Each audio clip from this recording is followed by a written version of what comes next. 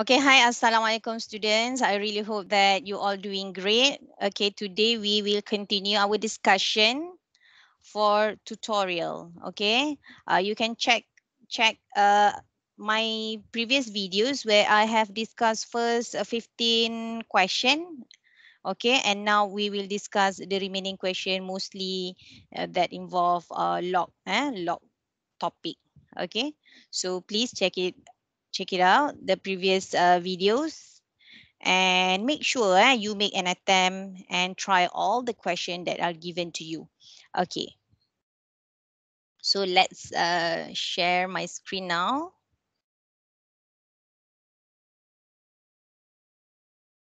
Okay, so just now some of the student asked question 18B. Okay.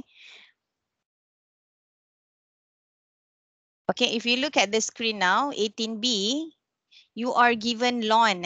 Okay, maybe this is something new for you because you are dealing with loan function, but it is actually the same. Okay, can you see my screen now? Yes. Okay, Yes, good. miss. Alhamdulillah. Okay, thank you. All right, if you see my screen for 18B, okay, so same, lon is basically log base E, so you can change to that, okay, and once you change to base E, you can straight away use the properties of log. When you have log M minus log N, what you do? When it is minus, it will be divides. So the function will be divide log base E 3x plus 2 over x minus 4. And then equals to apa? Equals to 1 for the right hand side. Okay, next. When you have base E, you change log properties to index. How do you do that? How do you change log properties to log to index? So if you have, for example, log A base B equals to x. So it will be A remain B to the power of x. The base in log is the base in the index.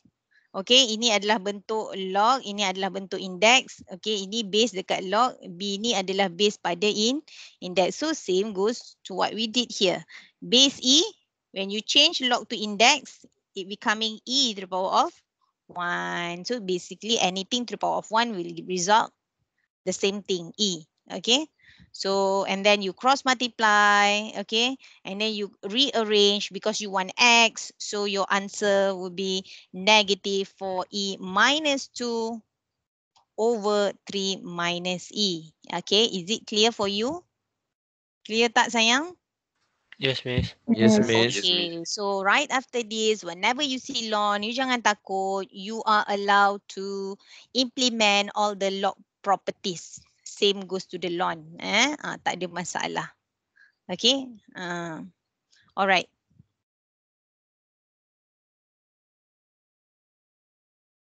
Okay, now let's move further.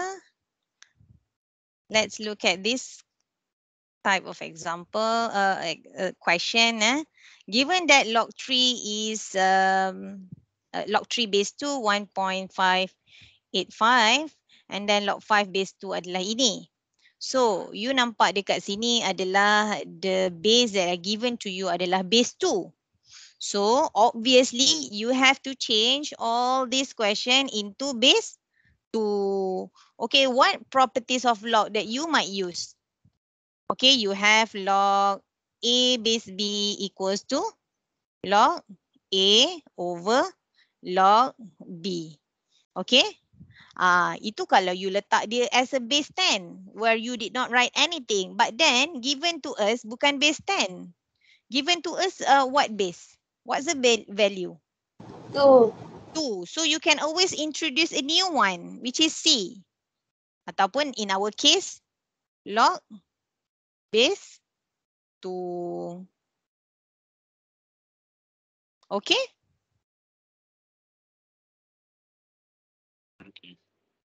All right.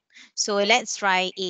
Let's try A. So as I mentioned earlier, we have to change the base to base 2. So log 15 over log 4 base 2. Okay. And then what else you can do? Log 2, 15. Okay. We have 5. We don't have 15. So what makes 15? Log 2. 15, what makes 15? 5 times 3, right? Over log 4. 4 ada apa? 2 to the power of 2. Agree everyone? 4 is 2 to the power of 2? Agree, Miss. Agree. Okay. And then another log property is what you do if you have log mn. Okay sayang, kalau log mn jadi apa? Dia adalah log m plus Log M log plus log N. n. Okay. Regardless whatever base lah. So in our case, 5 times 3, so it will become log 2, 5 plus log 2, 3. Okay. Is everyone okay? Yes. All right. Okay, Miss. Okay, and then 2, we bring to the front. And we have log 2 base 2 is equals to 1. Okay. And then lastly, we insert the values that we have now. Okay, we insert the values. Log 5 base 2 adalah 2.322 plus with 1.585 over 2. Okay, what's the answer everyone? Calculator? Memanglah dia tak bagi guna calculator. But then ni you nak tambah kalau you salah. Kan? Dia tak bagi guna calculator kalau you tekan log 15 base 4. Okay, ni berapa jawapan everyone? 1.9535. 1.9535. Okay, sama tak dengan final answer? Check. 17. Yes, 1.9535. And then you can always check if you straight away use the calculator. Log 15 base 4. Tahu tak nak tekan log 15 base 4? Oh, Okay, so you will get the same answer for that. Okay, boleh? boleh. Boleh. Okay, I Boleh, have done Miss. 17A. I want you to do it yourself for 17B. And I will ask one of the students to show me the working. Right after I finish the team session. Okay, next. Okay, how about this? Dia suka sangat log ni without using table, without using calculator. So, apa lagi kita boleh buat ni? Okay. Sama juga macam tadi. So, kita akan tukar ni semua jadi base 10 maybe. Okay. And then we see what we can do from there.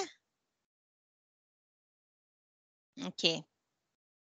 So, log 25 over log 11 and then multiply with. Okay, because semua base ni dia tak sama. So, cikgu nak samakan dia. Okay, kita kena samakan.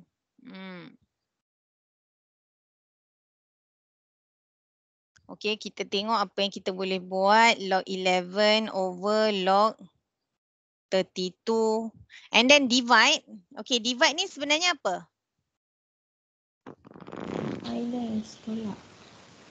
Divide minus Sayang, jangan keliru log M. Kalau function sahaja yang divide, yes dia akan jadi log M minus log N.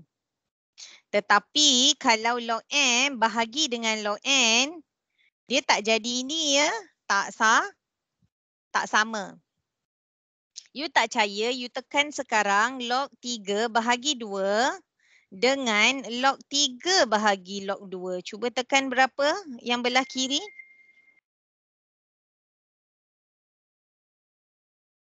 Semua orang log 3 over 2 atau dengan kata lain log 1.5. Berapa jawapan?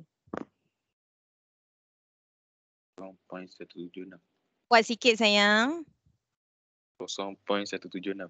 0.176. Okey, meanwhile yang belah kanan log 3 bahagi buat kurungan and then log 2. Berapa?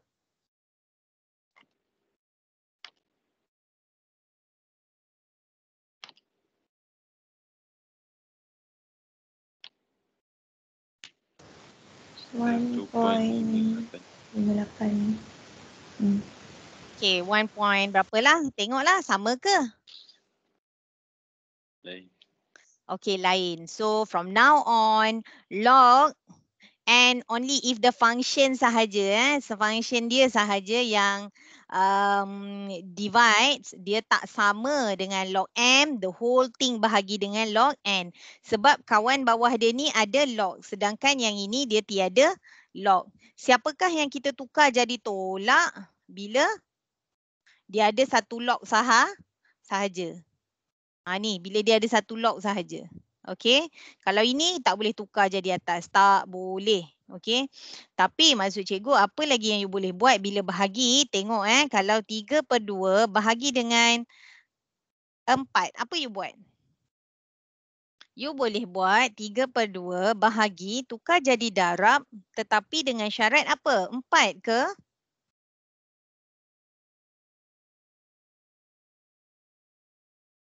Okey, kesayangan semua. Kalau cikgu bahagi, cikgu tukar jadi darab. Bahagi dengan 4. Boleh ke I buat darab dengan 4? Tak. Tak boleh. Apa yang I Tak. kena buat? I kena 4 swap per top and 1. bottom. 1/4 sayang. 1/4. Okay. So same goes to this. 3/1/4. So dia jadi apa? Dia adalah 3 divides becoming positive. Boleh bahagi tukar jadi darab dengan syarat top and bottom you have to swap. So dia jadi 4/1. Boleh ke? Boleh. Okay, that's what I want to do lah.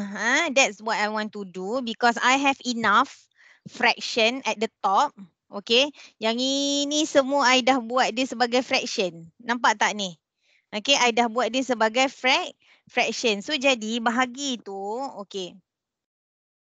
Okay, mungkin I tulis dululah supaya you nampak. Tapi later on I nak tukar bahagi tu jadi darab.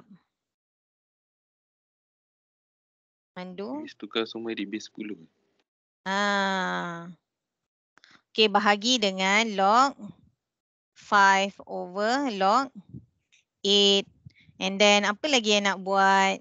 Log 25. Okay, 25 ni apa? Dia adalah 5 to the power of 2 kan? Okay, tak apa. Kita buat je Yes. dulu. Kita buat je dulu 25. Bahagi dengan log 11. Times dengan log 11. Bahagi dengan log 32. And then bahagi divide ini. Tadi kita nak tukar dia. Divide jadi multiplication. Bahagi tukar jadi darab dengan syarat kena terbalik. Terbalikkan. Terbalikkan. So sekarang ini dengan ini boleh cancel. Nampak tak? So our function become simpler. Okay. Tapi kita ada lagi ni. Okay, 25 dengan log 8. Okay, apa kita boleh buat adalah 25 ni adalah apa? Log 5 times 5 ataupun 5 to the power of 2. Betul? Betul. Betul. So you have to think lah of the equivalent. What is the equivalent values for 25? Because kalau boleh cikgu nak 5 because later on I akan nak cancelkan dengan log 5. Memang nak kena fikir macam tu Log 5 ataupun dengan kata lain you boleh buat macam ni pun boleh And then darab dengan 1/log 32 jadi apa? 2 to the power of apa? 2 power of 5. Yes, 2 to the power of 5. Multiply with log 8. 8 is basically 2 to the power of 3. 2 power of 3. So apa yang kita buat at this step adalah find the base the log Bukan base find log in terms of 2, 5 or 3 or 7 macam itulah. Okay. So bawah ni ada lagi bawah ni ada lagi apa? Log 5.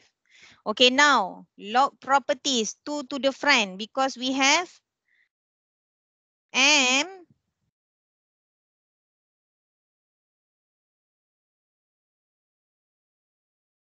Okay, because we have log b to the power of m is equivalent to m log b. Okay. Alright. So 2 log 5 times with 1 over 5 log 2 times with 3 log 2 over log 5. Okay, now is there anything that we can cancel? Obviously. Log 5 and log 5. And then log 2 and log 2. Is there any calculator needed to solve this? No, So sekarang 2 times 3. Everyone 2 times 3 berapa? 6 over 5. Senang tak sebenarnya log ni? Easy or not? Boleh lah. It's Boleh spoiled. lah.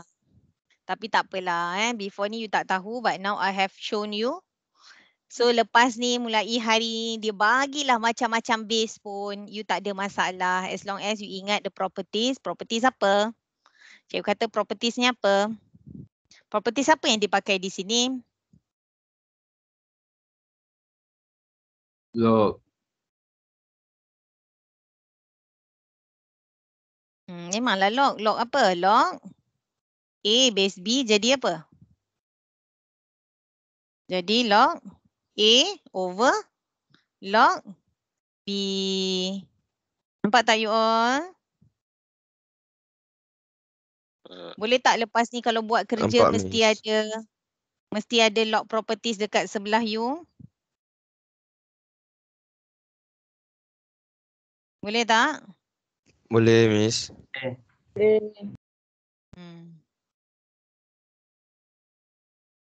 Itu sengit je. Andu. Okay, tak apalah. Alright. So I really hope it become clear to you. This question 23. Siapa yang tanya tadi? Girls kan? Yang tanya tadi kan? Okay. So lagi soalan lain? Okay, sama jawapan kita 6 over 5. Okay, lagi nombor berapa? Okay, I have discussed 23. I have discussed 21. Okay, lagi? Ada yang atas-atas pun boleh kalau nak tanya. 11. Agak-agak number 15 ni boleh tak buat? Lagilah boleh. Betul tak? Sebab apa? Dia sama macam soalan nombor berapa? Number 15 ni students, it's same like which question? 17. Exactly. So you tulis dekat situ sayang. You tulis 15 is equals to 17. Okay? Since we have discussed 17A and of course you can do 17B, obviously you can do all the question for number 15. But then if you cannot, if you stuck, you may discuss with your friends or maybe you can private message me. Okay? You kena selesaikan permasalahan itu. Kalau you tak boleh buat sekarang, mustahil you boleh buat ketika exam nanti. So biarlah bersusah dahulu, bersenang kemudian. Okay, lagi? Itu je soalan log. Itu saja.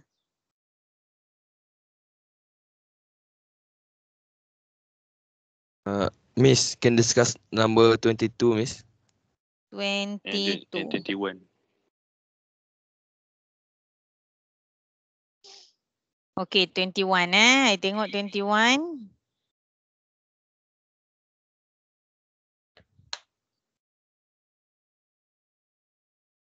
Kalau 21 dah discuss sebelum ni, okay 21 dah discuss sayang. You check my video dekat YouTube. Boleh? Boleh? This is the Boleh. working for 21. I have explained. You cari video tutorial part 1. Because dengan you all ni I buat tutorial part 2. Okay? So 21 settle. Okay, let's discuss 22.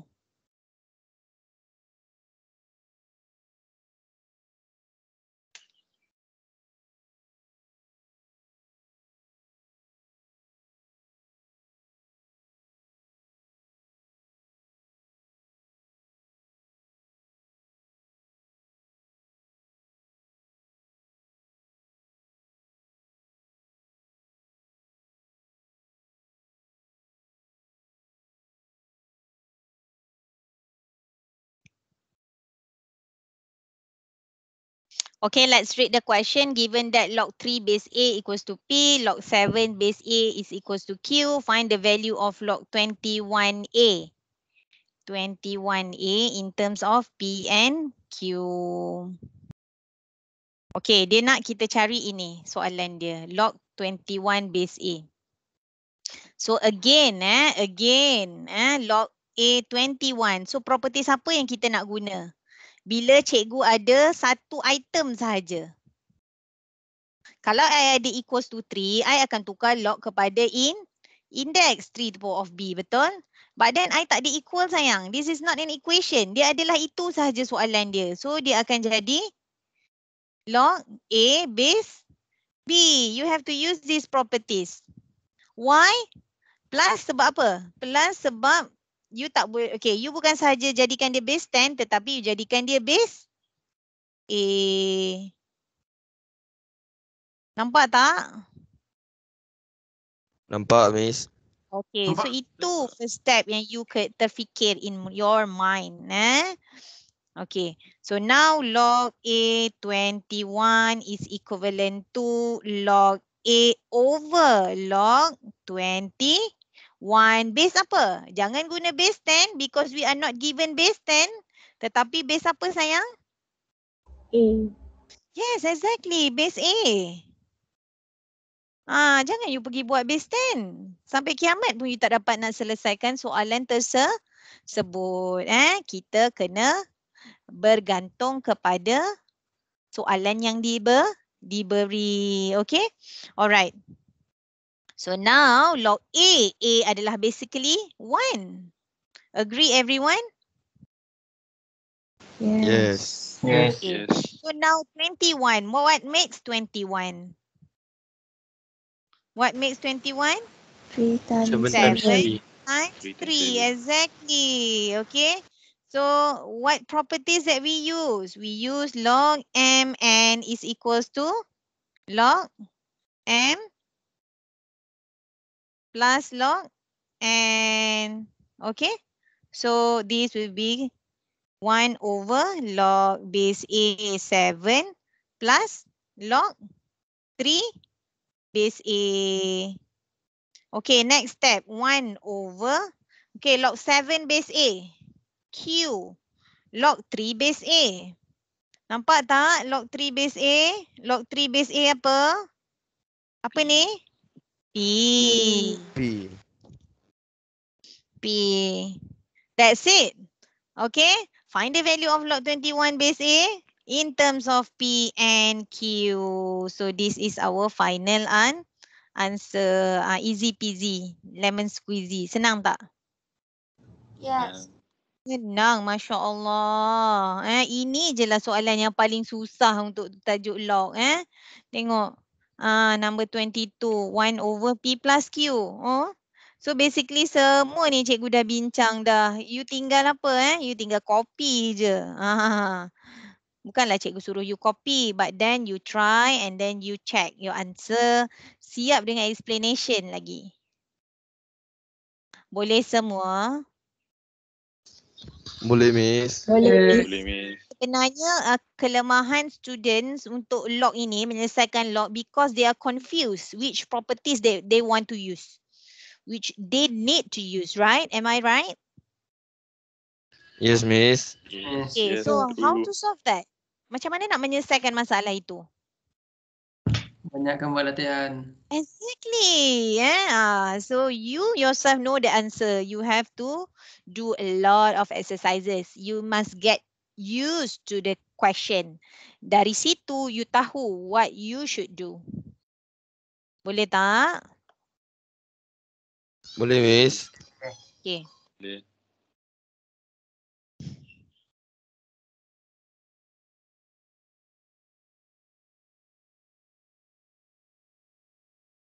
Alright. So that's it for 22.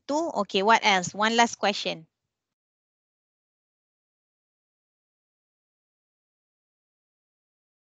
Or maybe last two question. Okay. Lagi nak bincang nombor berapa? Tak apa. Tanya je. Kalau I dah discuss, I skip lah. Tapi rasa soalan log ni mesti I dah buat lah. Semua dah buat sayang. Semua dah buat. So I leave it to you. Lagi? Soalan lain? Ada tak nak tanya tak set? At least I buat satu dengan you all. Which question? 11. 11. Okay, 11.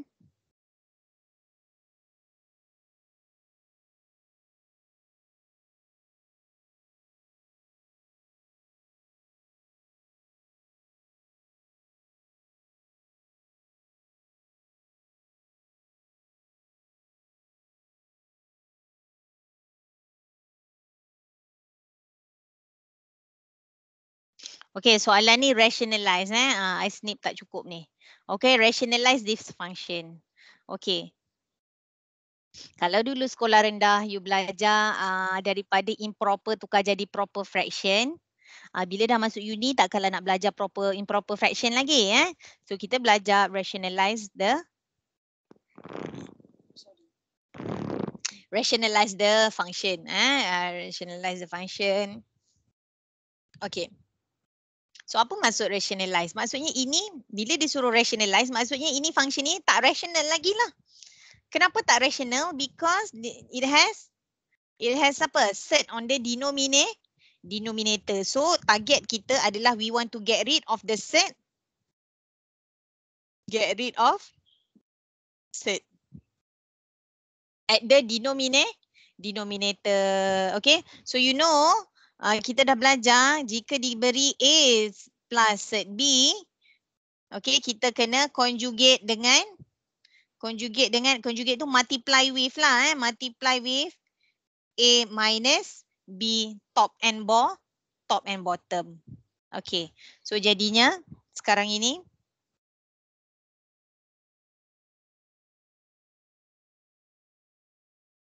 okay, so set 7 minus set 5 over set 7 plus 5. Okay, multiply with apa? 7 plus, so ini jadi minus 7 minus set 5. Sampai sini semua okay ke? Okay, Miss. So ini A, kita ambil A lah as it is. And then ini B, kita ambil lah B as it is. Cuma yang bertukar hanyalah dia punya operation. Okay, only the operation will be changed. Okay, so ini the tricky part lah. Student kena tahu the properties.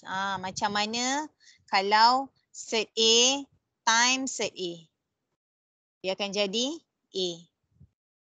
Okay, macam mana kalau set A times set B. Maksudnya kalau ini 3, ini 7. So dia akan jadi set A, set B. Tak boleh nak buat apa-apa. Ataupun kalau kita nak share dia dalam satu rumah, boleh. Set A, B. Okay, so that's what we're gonna do. Okay, so now one by one. Okay, set 7 times set 7. 7. Boleh? And then 7 times set 5 and then ada negative. So, set 5, set 7. I biasa letak nombor kecil kat depan. Okay, nombor kecil 5 is a smaller kan, so I letak kat depan siap-siap. Okay, I have done the cross multiply untuk yang first part tadi. Okay, sekarang ini dengan ini pula. So negative 5, 7. Okay, now ini dengan ini pula. So negative becoming positive.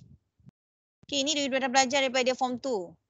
Okay, set 5 dengan set 5 dapat 5. 5. Okay. Yes, please respond Okay, so sekarang cikgu buat yang bawah pula. Set 7 dengan set 7. So set 7. And then minus dengan set 5, set 7. Okay, and then plus dengan, okay, ni sekarang ini dengan ini pula. Plus dengan set 5, set 7. Dan memang inilah yang sepatutnya. Barulah bila dia boleh cancel, barulah sebenarnya you are using the correct, you are choosing the correct conjugate. And memang itulah yang sepatutnya. Setengah orang dia congak je. Dia dah tahu tengah tu boleh cancel. Dia terus buat set 7 darab. And then plus minus akan cancel set 5 dengan set 5. Dia tinggal buat itu je. Minus dengan 5. Okay. Okay, next step. Okay, 7 plus 5, 12. Minus with, ini trickiest part. Ni trickiest part. Tengok betul-betul. Kalau you tak nampak, you jadikan ini sebagai U. You jadikan dia sebagai U. Okay, kalau cikgu ada satu U, tetapi yang negatif lah. Negatif U. Okay, ini 7 tolak U tambah 5. Jadi apa you all? So 12 tolak 2 U. Kan? Okay, what is my U? My U is apa? Set 5, set 7. Yang I let tadi. So dia akan jadi 12 minus 2 set 5 set 7. Dia ada 2 kali U. What is our U? Set 5, set 7. Okay, over dengan 7 minus 5 dapat 2. Okay, 2 dengan 2 boleh cancel tak? Boleh? Ataupun you factor out pun lagi nampak juga. Student ni kadang bila dia cancel, semua benda dia cancel. So I selalu suggest my student dia factor dulu 2 keluar. So 12 factor out 2 jadi 6 minus. Bila 2 dah factor keluar, tinggallah set 5, set 7 sahaja over dengan 2. So 2 cancel out. So this is your answer ataupun 6 minus 7 times 5, 35 square root. Mana-mana satu jawapan are acceptable. Clear? Clear, Miss. Clear, Miss. Clear, Miss. Sama tak? Final answer. Sama.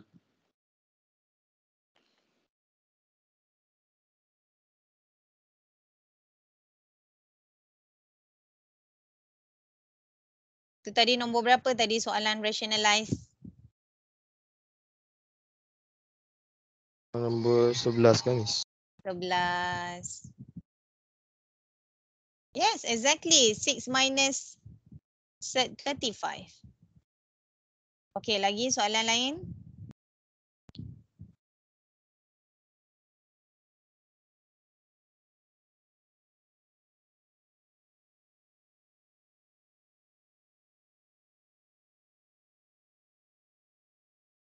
Okay, so how are you guys doing so far? So far so good?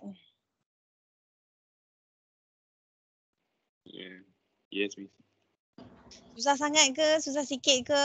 Macam mana? Susah sikit lah, Miss. Kurang yakin Okay, dengan tak set. apa lah. Slowly practice make perfect. Yang penting kena practice. If you do not practice, it will be harder. It will be even harder. Bila you dah faham sikit, you terus buat. You jangan tinggal lama, otherwise you will forget.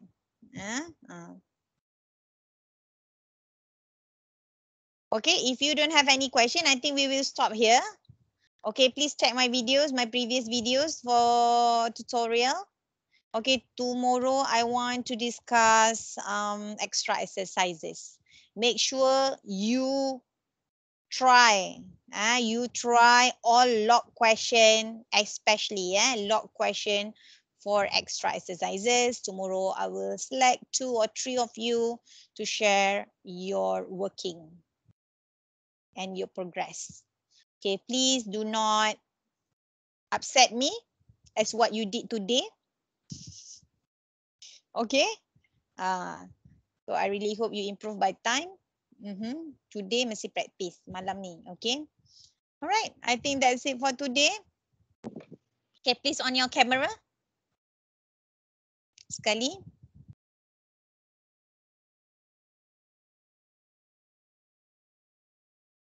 Okay, everyone, the whole class. Okay, Fairuz. Okay, kita ada Aina. Kita ada Hani, Irfan. Irfan okay tak? Okay, Miss. Irfan boleh janji dengan cikgu improve. Boleh, Miss. Okay, Akasha, can you promise me that you will try the extra exercises? Boleh, Miss. Lukman, how about you? Boleh, Miss. Lincoln? Lincoln okay tak? Okay. Wah, macam dekat bilik hotel lah Lincoln. Okay. Alright. Okay, thank you so much for participating. I'll see you tomorrow. Okay, sekejap. Cikgu buat together mode.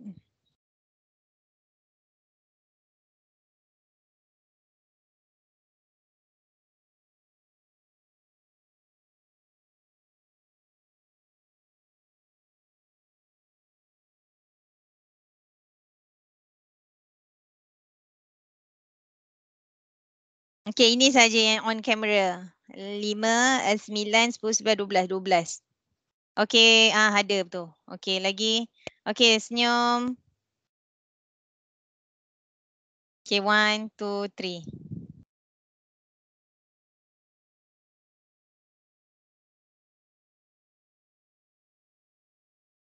Alamak, cikgu pejam mata. Lagi sekali Okay, 1, 2, 3.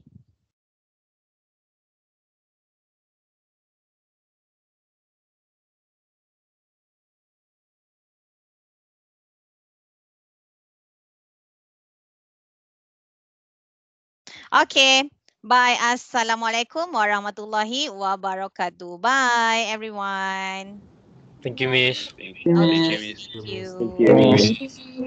Thank you, Miss. Thank you, Miss. Thank you, Miss.